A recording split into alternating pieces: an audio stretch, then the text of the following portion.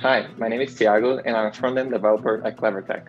One of the most challenging parts about working remotely is time management and learning how to set healthy boundaries that work for me. How do you know when to start or to stop working?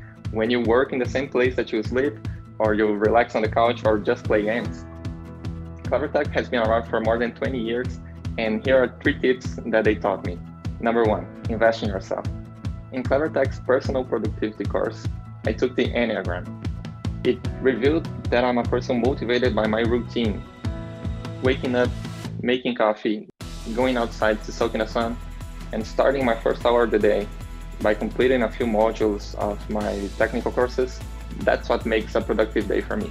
Learning about myself was a valuable time investment because I figured out what motivates me, what drains me, and knowing these things helps me better manage my day and my energy each day.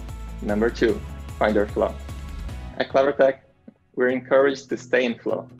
I do this by muting my notifications, changing my Slack status, and this lets my team know that I'm focused.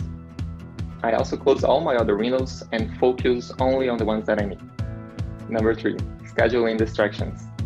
Let's be real, distractions still make me happy, like scrolling through Instagram, texting my friends, or messaging my colleagues on Slack.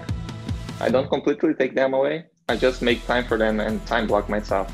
For example, 15 minutes on Instagram and that's it. Working from home has its own set of challenges, but Clevertech invests in me and supports me in practical and surprising ways to help me achieve my goals.